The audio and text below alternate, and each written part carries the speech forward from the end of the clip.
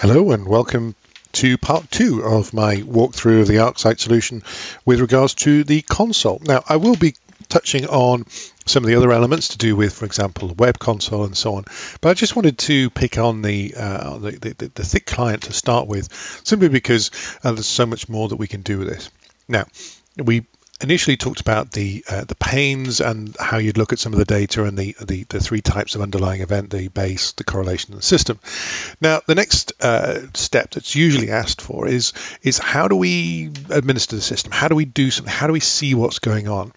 What I've got is some great view of some log data that's refreshing. That's fantastic. But what does it mean? What's going on with my underlying system?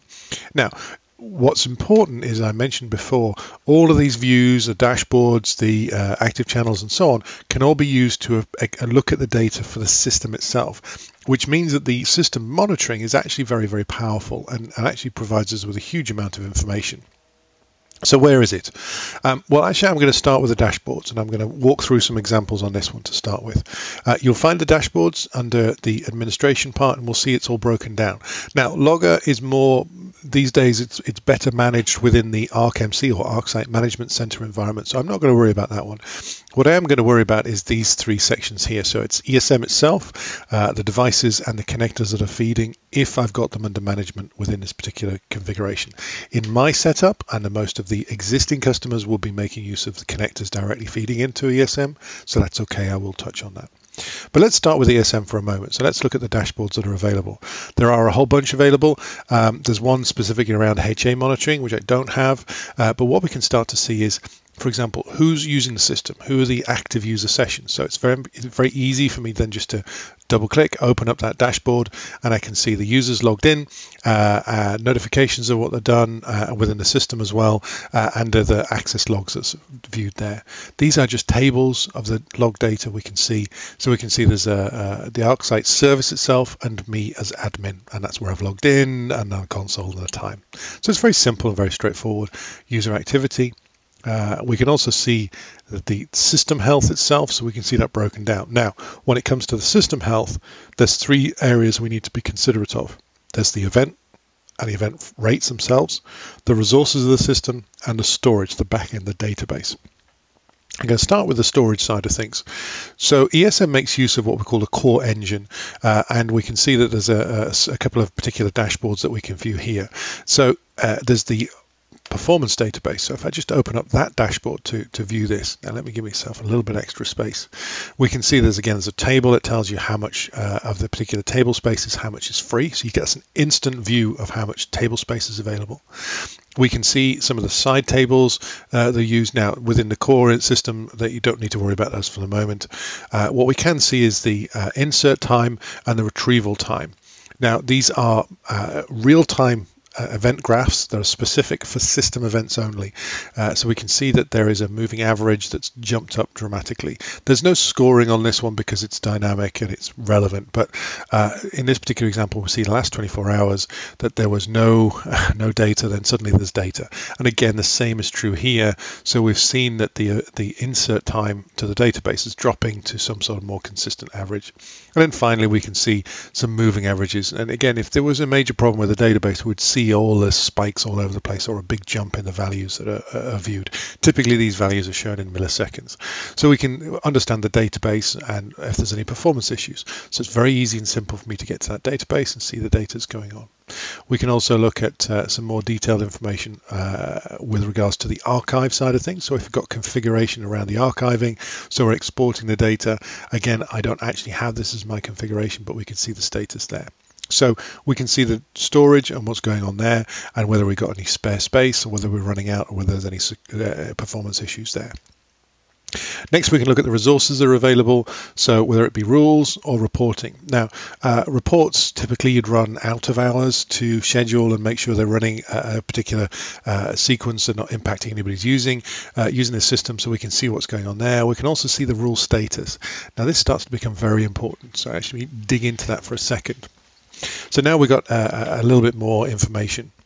Now, again, just a little hint and tips of how we see this data. Now, I've got limited real estate to view this information. We can see all this data all over the place.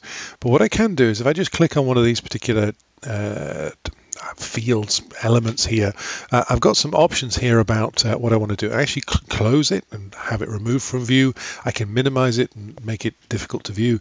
What I can do is I can float it. I can click that and it actually comes out of the panel and I can see the data and much more information. So if I do have limited space, I can actually very quickly view that and see what's going on. So I can see in this place, I can see recently fired rules. Now, remember what I said before, there's three types of events. There's the base, there's the correlation, and the system as events.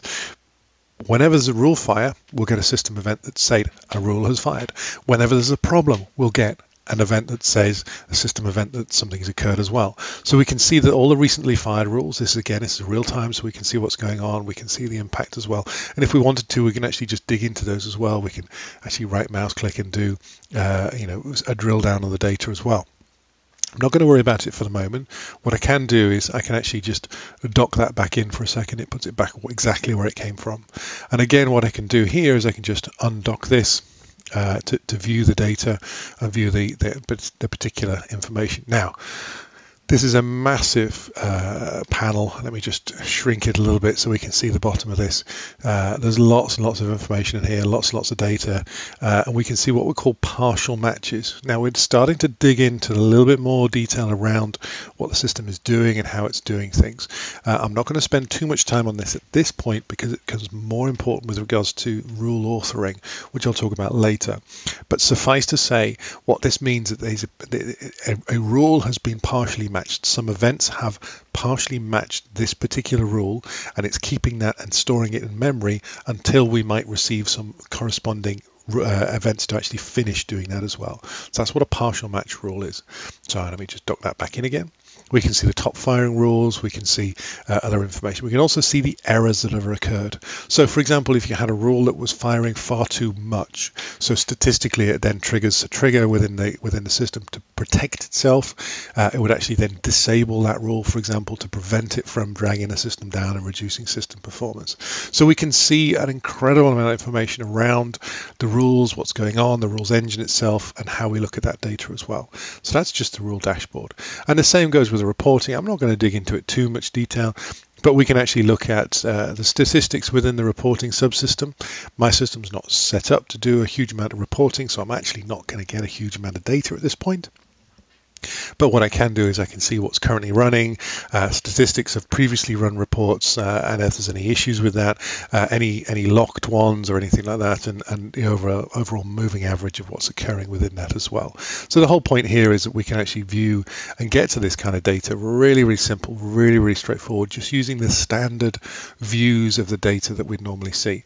And then finally, I'm going to touch on the events themselves so we can see throughput and priorities and so on. More importantly, we can dig into what's going on with particular event sources as well. So we just look at the throughput.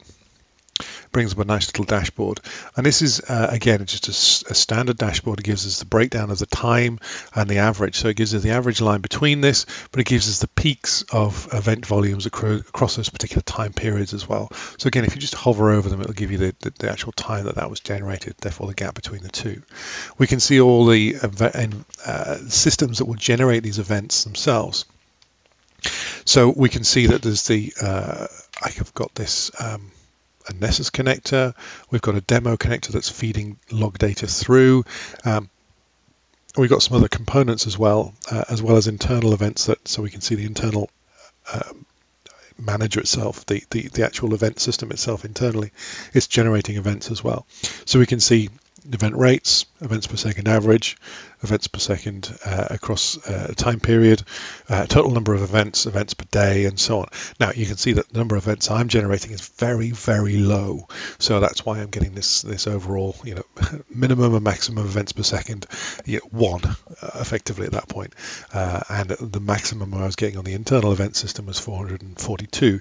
Now, the reason for that being so high, again, this is a demo environment, is because when I've powered this on and shut down my virtual machine, there's a whole load of additional data that needs to be flushed out of trend tables and statistics. That's what's been generated there. So don't worry about that. You wouldn't normally expect to see very high disparity between the systems there.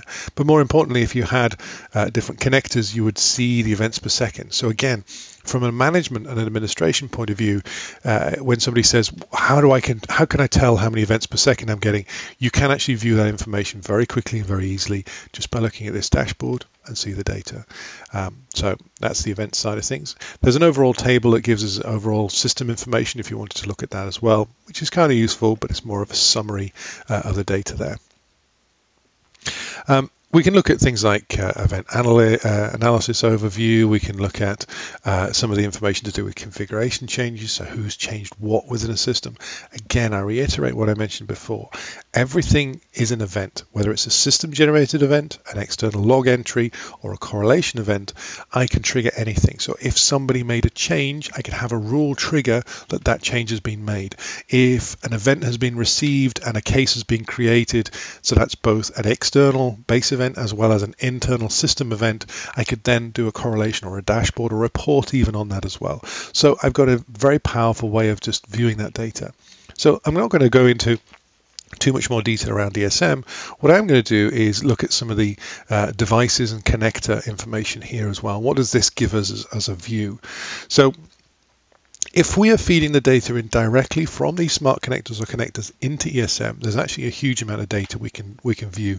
So we can look at this data. We can actually look at devices that the system has identified as being unique, and we can view that data. And that's all that this dashboard is going to do. It's going to view what it thinks are the unique devices as part of that. So if in this particular example, this is my test system. I'm actually feeding in replay data, so the system doesn't actually identify it as unique devices. But if I was feeding it directly, I would have all this information where it can, defined by the device vendor and the product, which gives us a unique combination of what's going on. So it gives us the ability to identify the devices. But what about the connectors themselves? So we can look at the status, we can look at the event sources as well. So this is the useful one with regards to event sources of what am I seeing. So in this case, like I say, I'm just feeding through test data, some replay data. So we can see there's various combinations of information here. We can see there's all sorts of different volumes. So my most is coming from a checkpoint firewall 1, and my least is coming from a Cisco PIX, and it's just shown in the particular chart there. What I can do is then actually show the connectors and cache status, and actually show you all the connectors that I have, what's their overall status, what's caching, what's not caching, what's flushed, and so on. It'll give you the internal system events. Again, it's just an event. I can put it into a dashboard, and that's all that dashboard is showing as part of that. So I only have one connector, which is my replay one, and it doesn't cache, and it's not doing anything in that part with regards to that. Now, one thing I will mention, this is only when you are feeding events directly into ArcSight, the ESM system itself, from a smart connector, which is what most customers do, and this involves getting this data here. Now, what we would normally recommend, because the ability to do this device status monitoring, it's an additional capability that you can turn on within content. So again, resources that we've got here within the ESM system to give you some much more visibility of the devices and what's going on. That content, we are now recommending that you should be using ArcMC or ArcSight Management Center to do that, because it will give you much better information around that, and it can track that. And more importantly, it doesn't put any additional load on the ESM system from a correlation point of view. So while there are information here around connectors and sources and device status and so on, we would recommend that you use the ArcMC platform for doing that, because it's going to give you much better information. So I've quickly walked through a couple of scenarios there with some the simple dashboards where we can view what's going on with regards to the system, the database, the events, the rules engine, and overall status of the information, as well as even digging down to some of the connectors as well.